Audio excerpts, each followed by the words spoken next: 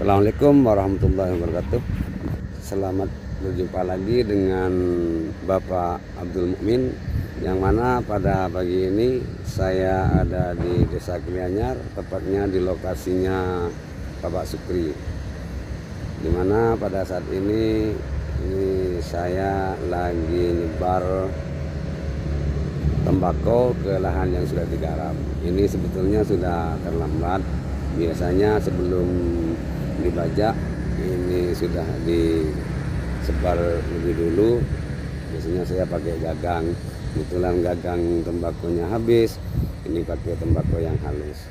Fungsinya tembakau ini untuk mengurangi penggunaan pupuk urea, bahkan sama sekali tidak perlu menggunakan pupuk urea. Cukup sekian saja dari saya. Assalamualaikum warahmatullahi wabarakatuh. Assalamualaikum warahmatullahi wabarakatuh. Halo Sobat Caping semuanya. Saat ini saya sedang berada di lahan milik Bapak Sukri yang kemarin sudah kita lakukan acara panen dan ubinan padi varietas Intani 602 yang juga dilakukan penelitian oleh pihak bisa. Kali ini ketiga peta lahan ini kita akan lakukan percobaan kembali.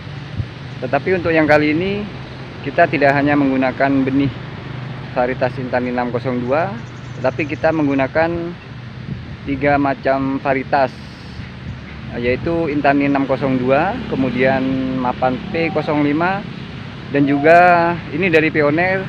Tapi dari pionernya ini ada 2 macam, yaitu PP3 dan PP5.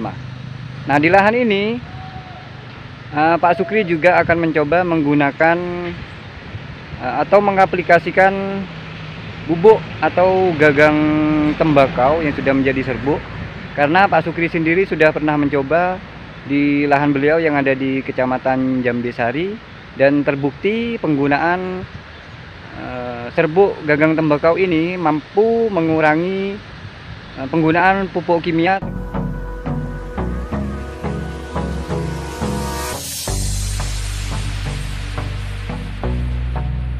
Saya mau tanya sebentar Pak, kenapa di lahan ini Pak Sukri mengaplikasikan serbuk gagang tembakau Pak?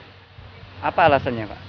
Ini katanya supaya penyakit-penyakit yang ada di dalam tanah Mati. Jadi penyakit-penyakit yang tidak dibutuhkan ini mati. supaya mati. Terbukti barusan ada bekecot yang mati juga.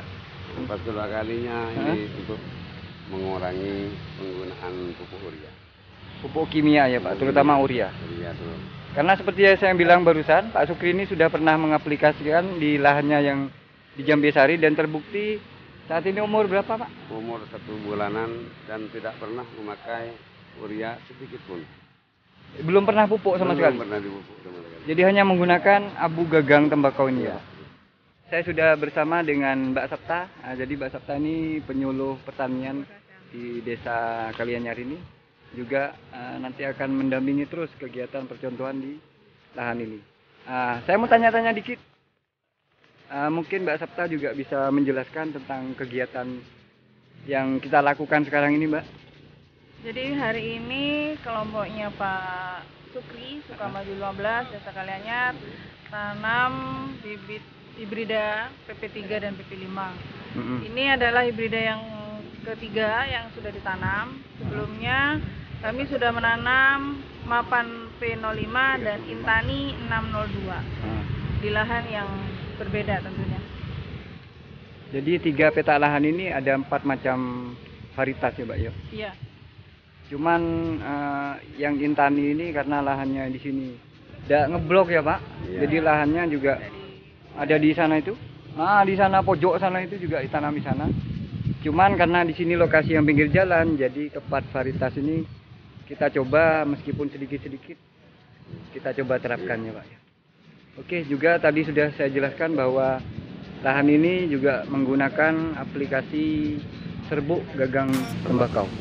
Oke, coba nanti kita share terus kegiatan ini untuk melihat hasilnya sebagus apa penggunaan aplikasi serbuk gagang tembakau ini. Oke Pak.